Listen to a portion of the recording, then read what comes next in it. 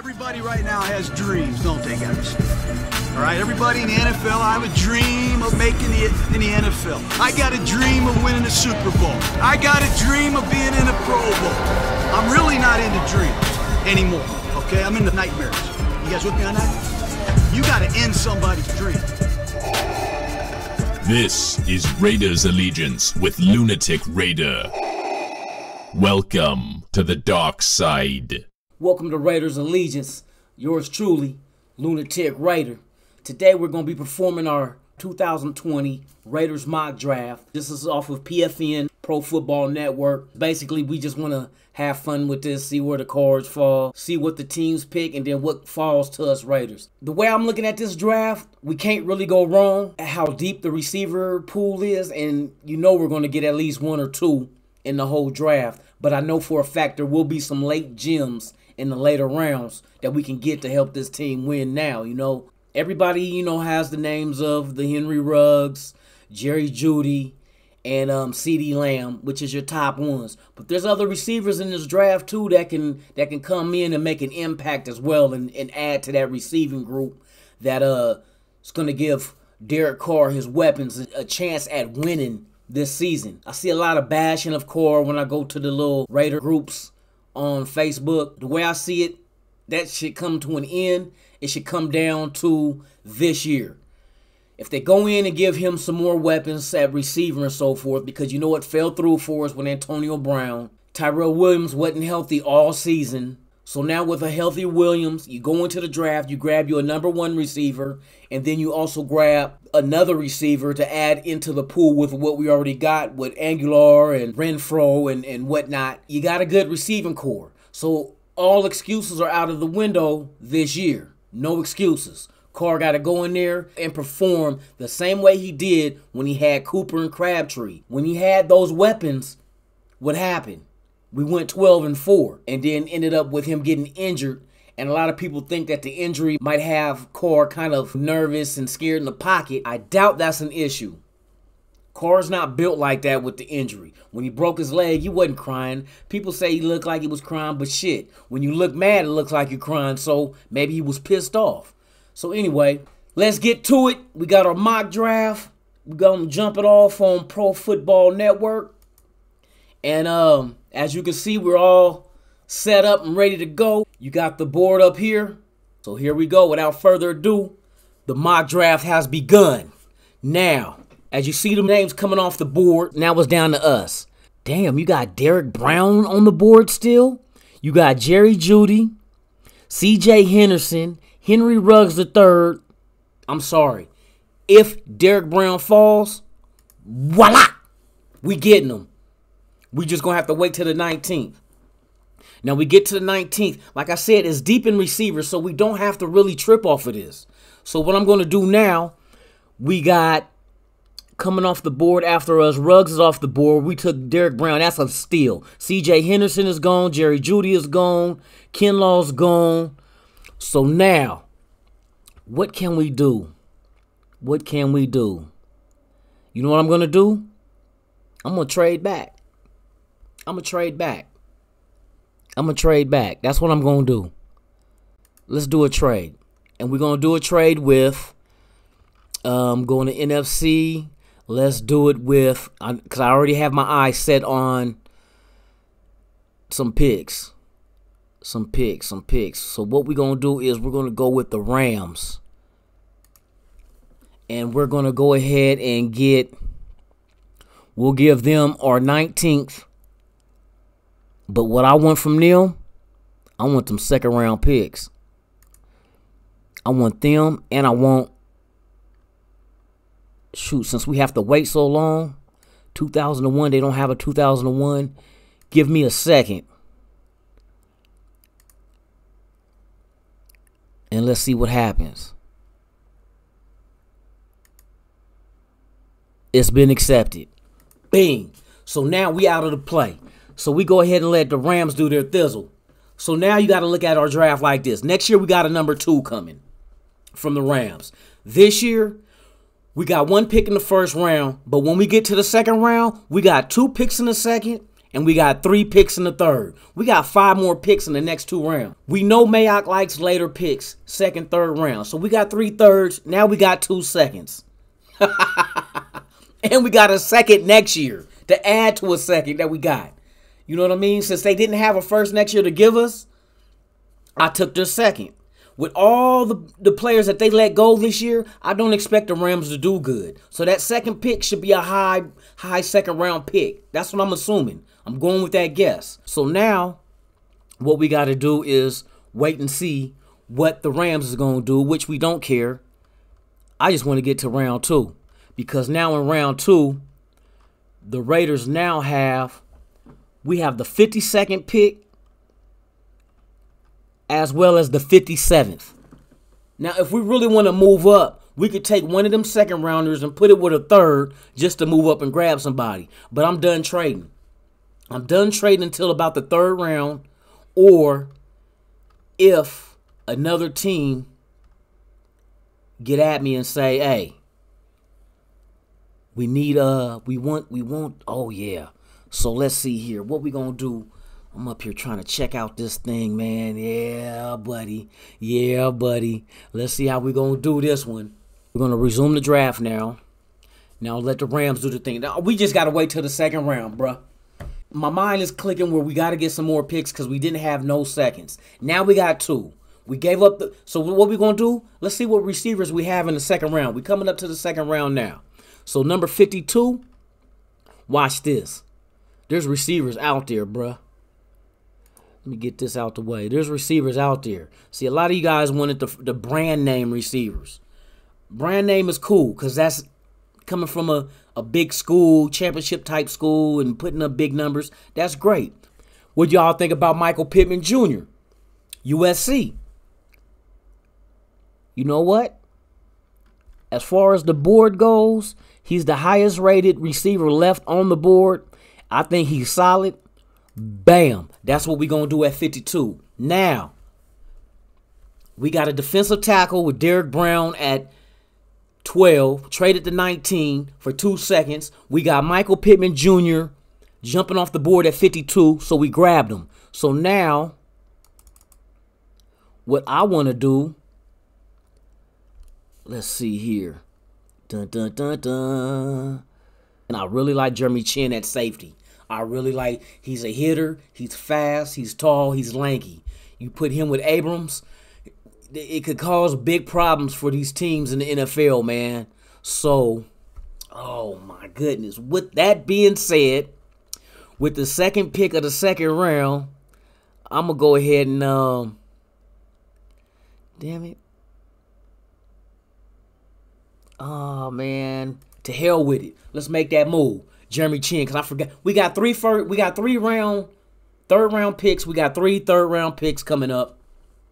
So now we're in round 3. We hitting 80, 81, and 90. I forgot. What is we hitting on?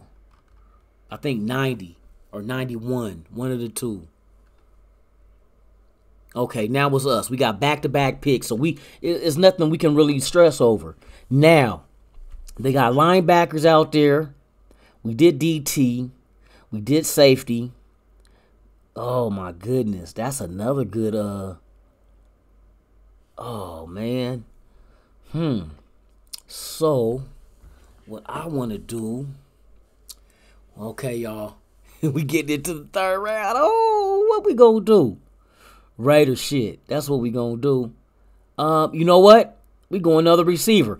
I've been waiting for this dude. Claypool. Another big. They comparing him to be like, not exactly like Megatron, but in that mold of being big and fast, you know what I mean, and with hands.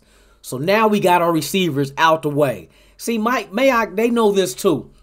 You didn't have to go in and just spend all your picks on a number 1 receiver in the first round, because this is so deep of a talent class when it comes to wide receiver. We don't have to do that, but we can shore up spots on the roster to make this team better. That's the main purpose of this draft. So what we're going to do next, okay, our receiver's out the way. Safety is out the way. What do we need to go ahead and grab? I like dude too. Oh, that's the other cornerback. Inside linebacker.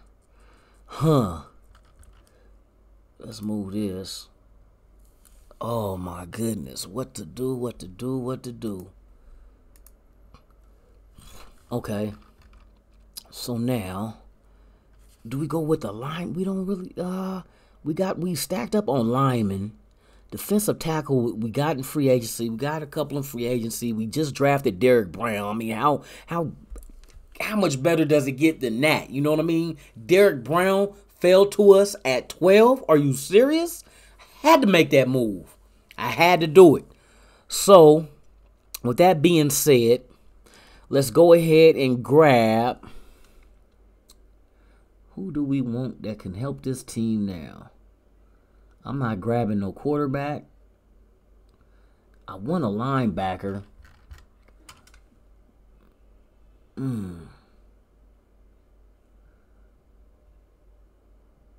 right, we'll go with the. Okay, so what I'm gonna do, with the 81st pick, I'm gonna go with Malik Harrison, outside linebacker from Ohio State. That's the selection. We got one more pick in the third. Keep my eyes on the draft board. Let's get it, Raider Nation. Oh my goodness, here we go. We at 91. What do we want to do? What do we want to do? I'm not grabbing any more receivers. We got outside linebacker. You know what I'm going to do? I'm going to go ahead and grab Damon Arnett, corner from Ohio State as well. Bam. So, like I said, don't buy into this mock draft as being realistic. It's just something to play with, something to see, like if it fell a certain way, what we can get, what we should get, what we will get. So I'm just playing GM. Mike Mayock, shout out to you. Taught me everything I know. So let's do this, man. So the third round is complete with our picks. So now we're headed into, let's see, who's next on the board. We're coming up right now. So we have our pick coming up at number 121. So now this is where you find value tucked away in this draft that a lot of people don't pay a lot of attention to. So what we're going to do is we'll go ahead and do AJ Green corner. We'll add some competition to filling out that spot, that starting spot at corner across from Trayvon Mullen. So that's good competition, good youth, plus good add to the rotation. So that's a good pick for what's there.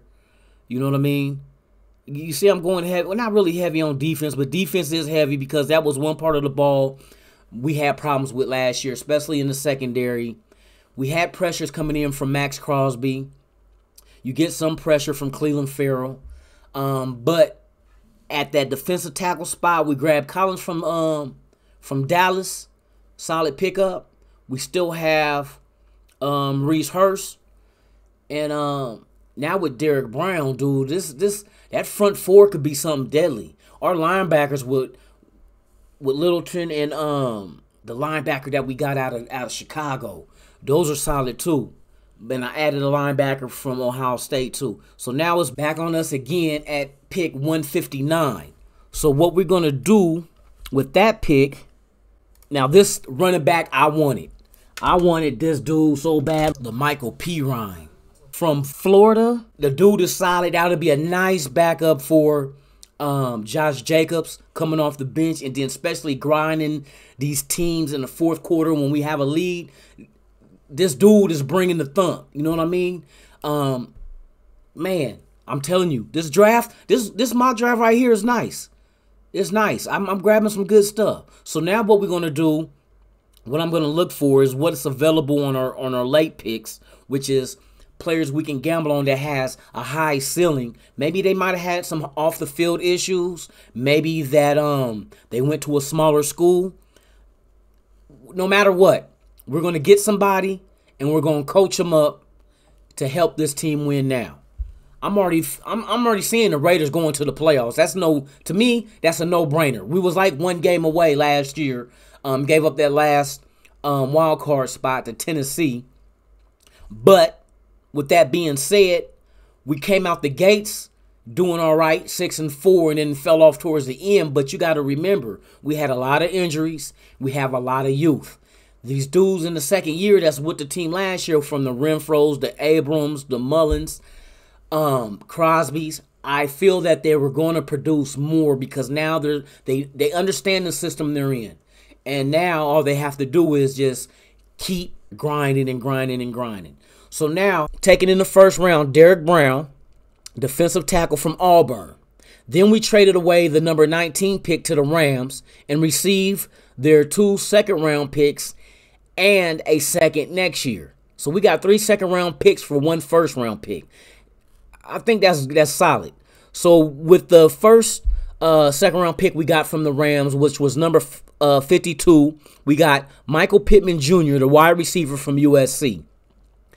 Solid dude, good hands. That's one dude that a lot of people is not really. I think he's underestimated for the fact that we're so busy worried about Ruggs, worried about Judy, worried about CeeDee Lamb, that we're forgetting that there's a whole crop of good receivers in this draft that can come in and automatically help your team out. So Michael Pittman Jr. with the 52nd pick in the second round is a Raider. Then also with the 57th that we got from the Rams, I grabbed Jeremy Chin, which was the safety out of Southern Illinois. This dude is a hitter. He's long, he's lanky, he's fast. He can cover. He loves playing football. You put him with Abrams, now you got two the hard way in the secondary that you might want to watch out if you throw the ball, because they're going to sneak up and put a hit on whatever receiver it is. Yeah, I'm glad with that pick. I always had an eye on him. I just didn't know when to grab him. But I felt since we made a trade and we grabbed 2 second-round picks, we turned the 19th pick in the first round into a safety and a wide receiver. I mean, come on now. You can't knock that. Then what I did with the 80th pick, we grabbed Chase Claypool, another big receiving target, fast, in a Megatron mold that's going to help us with our receive. Man, we got receivers now. We might not have CeeDee Lamb, but we got Claypool and we got Michael Pittman Jr. Are you serious? Come on now. Then I went ahead with the 81st pick, grabbed Malik Harrison, which is an outside linebacker from Ohio State. Another solid player that we can add to the 2 veteran free agents that we grabbed already, you know, with Littleton from the Rams and Kwiatkowski from the Bears. Adding him into that mix and putting him under their wing to groom him, solid. That was a solid move that we had, and I felt that we needed to address that position anyway. Then we go into the 91st pick, and I grabbed Damon Arnett, which is the cornerback out of Ohio State. So now we added a corner into the mix to go ahead and fill out that other starting position across from Trayvon Mullen in our secondary. So you figure with Damon Arnett, the cornerback, and then the pick that I grabbed at 121 was A.J. Green, which is the cornerback out of Oklahoma State. So now you let Arnett and him battle it out, and whoever else in the mix, because there's going to be a good load of undrafted rookies that I know Mayock and I know Gruden has been out there researching and coming up with. If they don't get drafted in these 7 rounds, we're going to make them a phone call and say, how would you like to be a Raider? You know what? Check mark, green light. Let's do it. So now we have competition at the corner position. We got safety spot. Doesn't mean that Jeremy Chin is going to come in and start. What that means is he's going to compete. But he has the potential with a high ceiling to become a great safety, especially playing with Abram. That's really going to help out each other, man. Okay, so now we got our 2 corners that's going to battle it out in camp. And then I went after the running back, the Michael P. Ryan. Beast. This dude is a beast. I'm going to show you highlights of all these picks, but just believe he will come in behind Josh Jacobs and give defenses the business. I'm talking about the Raider business. He's about to hit him with the shield, come down with the elbow. You know what I mean? We doing it like that. So, yes, I feel that this draft, even though it's just a mock, not exactly what's going to happen, but if I was GM and this is how the cards fell, this is what my picks would be. So with that being said, this is my first draft with the Raiders allegiance, Lunatic Raider. We did it, y'all. We got an idea of how this could fall. But Derrick Brown at 12, I don't think that's going to happen. But boy, if it did, that's a steal. To me, that makes up for whatever I did with the 19, trading it away. But I got 3 second-round picks, because don't forget, I got the Rams second-round pick in 2021. So we not done. We are investing in this team, and we about to have something on the field, hopefully on the field this year, and show to the world that the Raiders is here. It don't matter if we play in L.A., play in Oakland, play in Vegas, or play on the moon. We giving you the business. The silver and black way. The only way. There's only one nation. Raider Nation. And I'm out. Ugh.